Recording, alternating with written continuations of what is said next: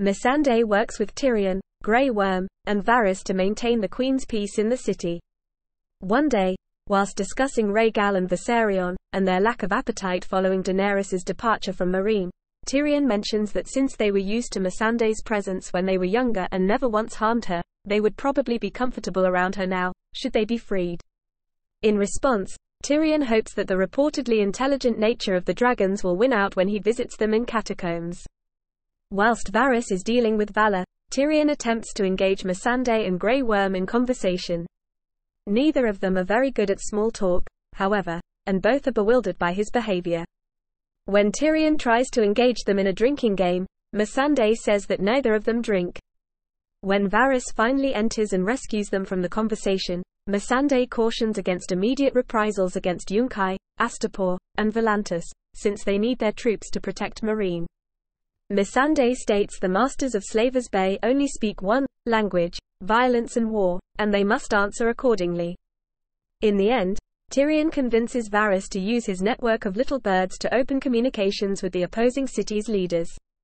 Missandei counsels Tyrion before and during his meeting with the envoys masters of the slave cities of Essos, Belicho Pinimian representing Volantis, Yezanzo Kagas representing Astapor and Razdal Mo-Eraz representing Yunkai, distressing Missandei at the fact that Tyrion is seeking to approach them on more peaceful terms. When Tyrion states that he has experienced the horrors of slavery, Missandei is insulted considering he only experienced slavery for a very short time in comparison to her time as one. She states he does not understand.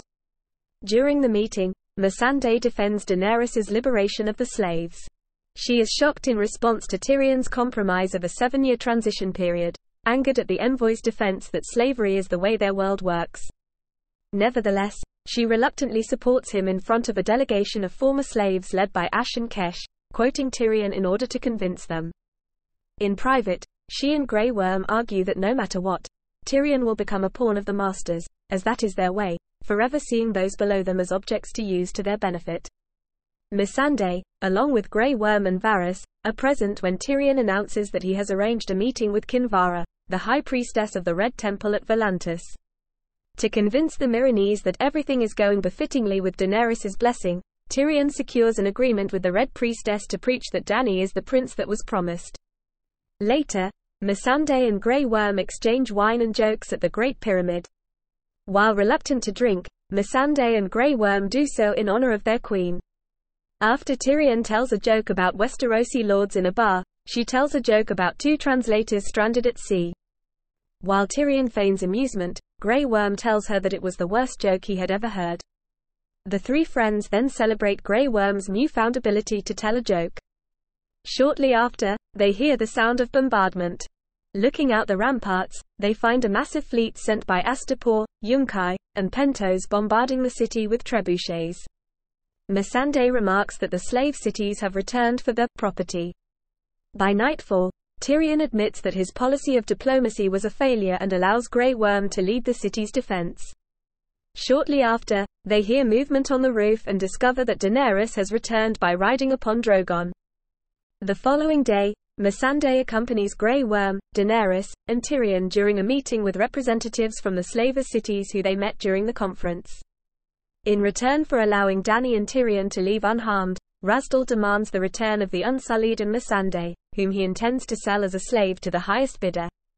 However, Dany categorically rejects their offer and unleashes her dragons Drogon, Viserion, and Rhaegal on the slavers' fleet.